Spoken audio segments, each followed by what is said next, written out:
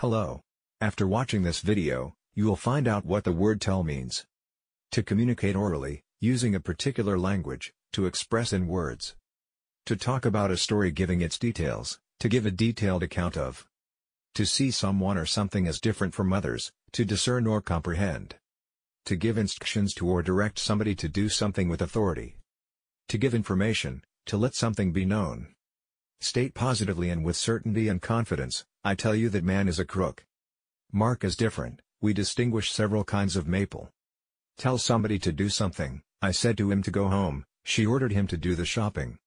Express an idea, etc. in words, he said that he wanted to marry her, tell me what is bothering you, state your opinion.